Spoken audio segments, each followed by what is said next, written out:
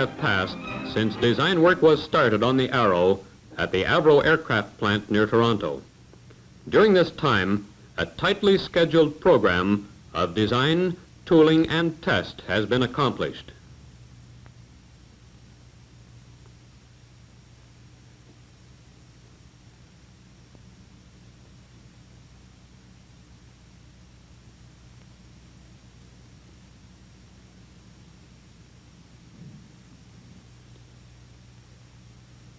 By the summer of 1957, the first Arrow is taking final shape on the assembly line.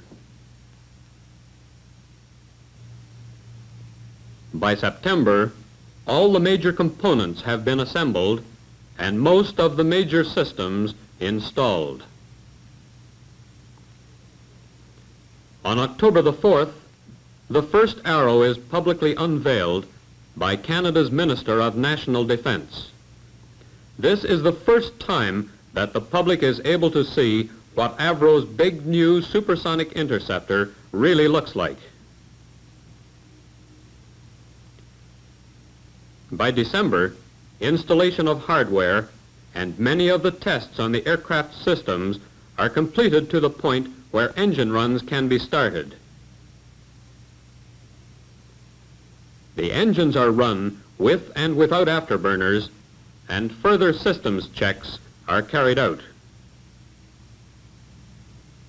The taxi trials, started on Christmas Eve, give test pilot Jan Zurakowski an opportunity to become familiar with the handling of the aircraft on the ground.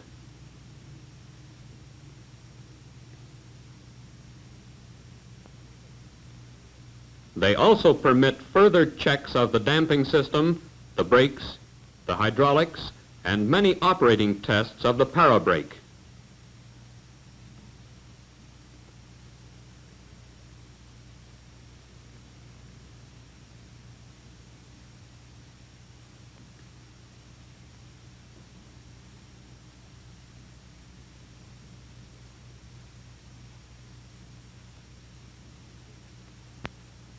At this time, there are still many problems that have to be solved and quite a few taxi trials that have to be successfully completed before we can think too much about the attempt on the first flight.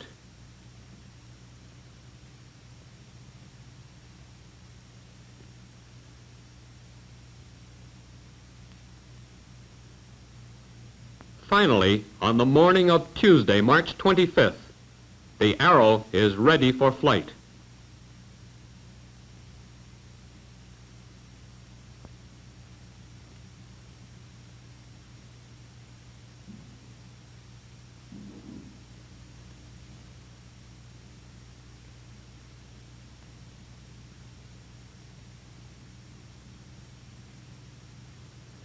The two chase aircraft which have been assigned to keep tabs on the in-flight performance of the Arrow, a CF-100 piloted by Spud Potocki and a Sabre piloted by Flight Lieutenant Jack Woodman, take off to assume their positions over the airfield.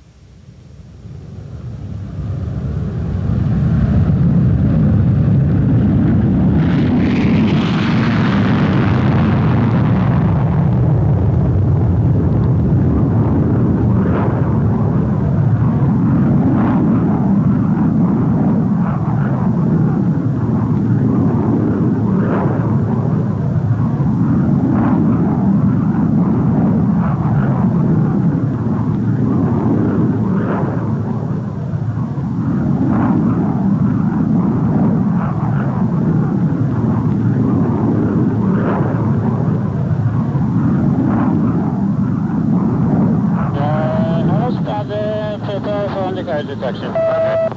I am coming in to take photographs. Stand by it.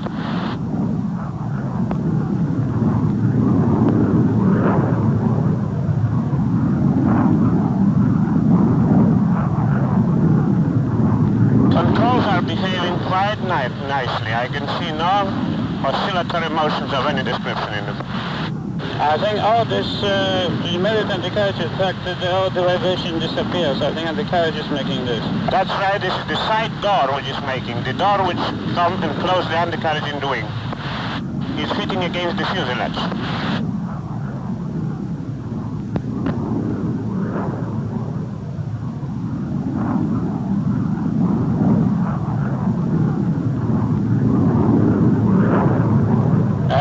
I'll be accelerating up to 250 now. Roger.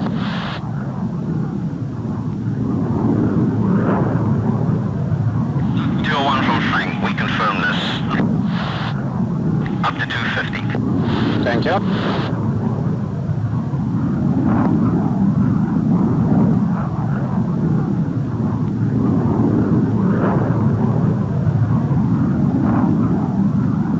The engines are behaving quite nicely. They are occasionally giving you a bit of a black puff of smoke coming out of them, Jan, but otherwise I can see there is no problem.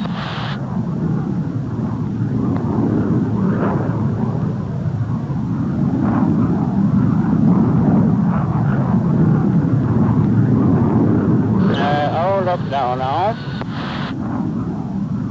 And quite strong vibration straight away. Yes, this is the same door hitting against the fuselage, yeah.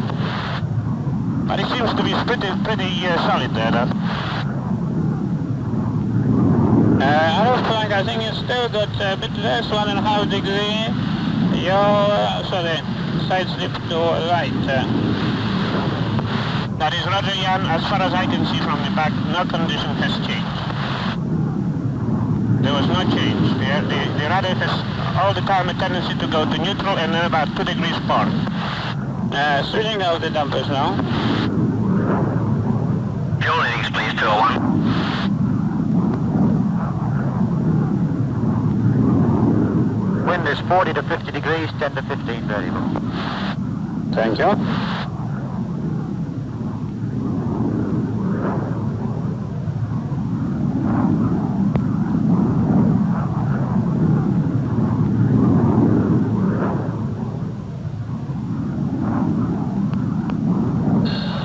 I'll go on to the Arrow 201 overhead 4,000 feet. Landing instruction on 32, please. 201, 12 tower, runway 32, 32, the wind is northeast at 10, the altimeter is 020, and your number 1 for 32.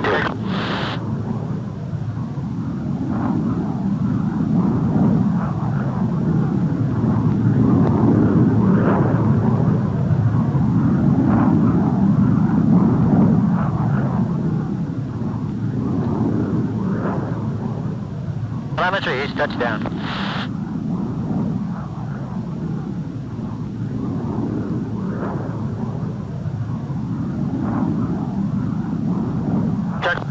Wonderful parachute, Jan. Fine. Beautiful job.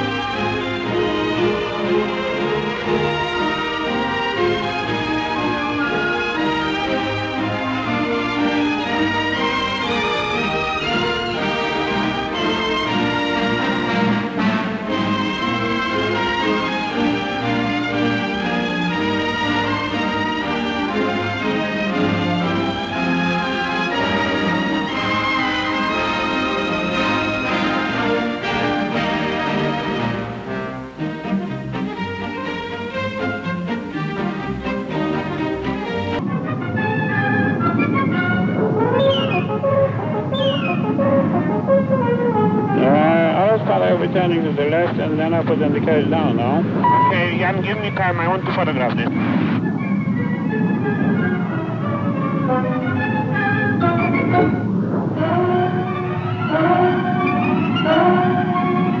interceptor is about 3 degrees or 4 degrees up as far as I can see from here. Ailerons are nice and flush. Controls here seem to be quite normal, Jan, no problem. Wind is 40 to 50 degrees, 10 to 15, 30.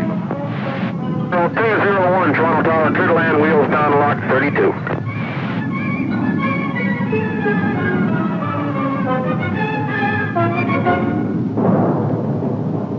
Telemetry is touchdown.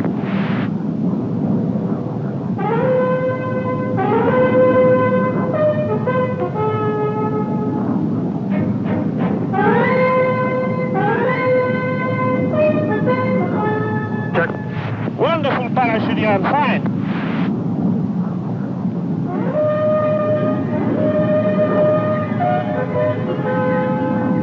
One down to 27, cleared to company.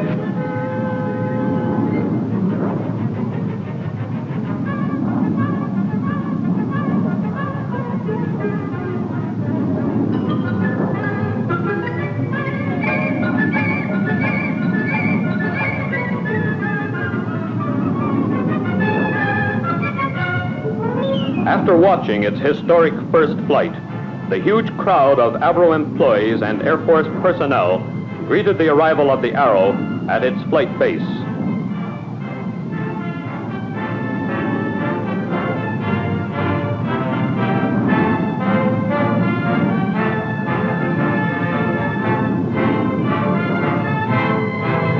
Because the first Arrow was produced from such complete production tooling, additional Arrow aircraft are being produced without the delay which usually follows successful first flight of a new aircraft. The success of the design is due in large measure to the intensive testing which has formed a major part of the program so far. Testing on the ground is continuing step by step with testing in the air. This full-scale structural test rig simulates flight loads on a static test aircraft, making it possible to predict many of the actual effects encountered in flight. These static tests naturally assume great significance as ever greater demands are made of the aircraft in flight. On its third flight, the Arrow flew supersonically. On its seventh flight, it exceeded 1,000 miles an hour while climbing. This is still well within the maximum capability of the aircraft, which will be achieved during the development flight test program. With its advanced electronic system and guided missiles, this supersonic Sentinel is designed to guard the Arctic approaches to the Western Hemisphere.